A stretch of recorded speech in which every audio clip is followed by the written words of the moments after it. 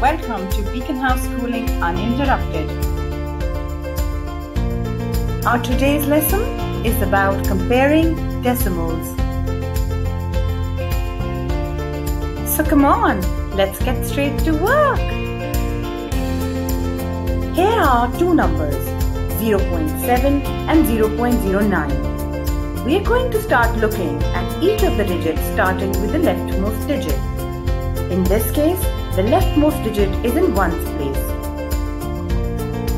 We always compare ones place of one number with ones place of the other number.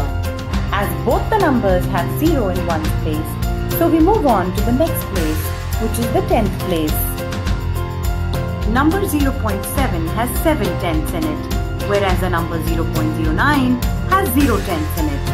So that by itself tells us that 0.7 is a bigger number. We can show this by using a symbol pointing to the smaller number. You might be wondering that why we are not looking at the hundredth place. That's because number 0.09 has a 9 in the hundredth place. So even if you increase another hundredth in it, it will only make 1 tenth, whereas the number 0.7 already has 7 tenths. Let's take another example, 0.29 and 0.31. Now, which is the bigger number?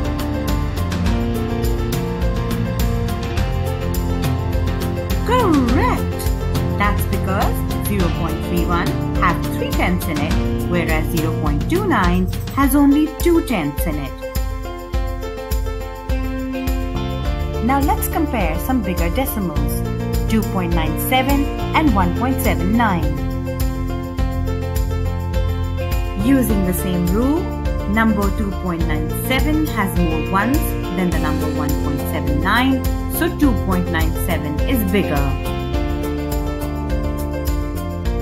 Finally, can you tell which one is bigger, 15.56 or 15.7? These two numbers have same digits in the 10 and ones place.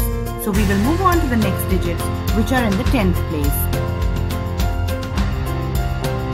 Wonderful! Yes, number 15.7 is a bigger number as it has 7 tenths in it. Keep practicing and remember, while comparing numbers, always start by comparing the digit on the left side. Thank you for watching. See you next time.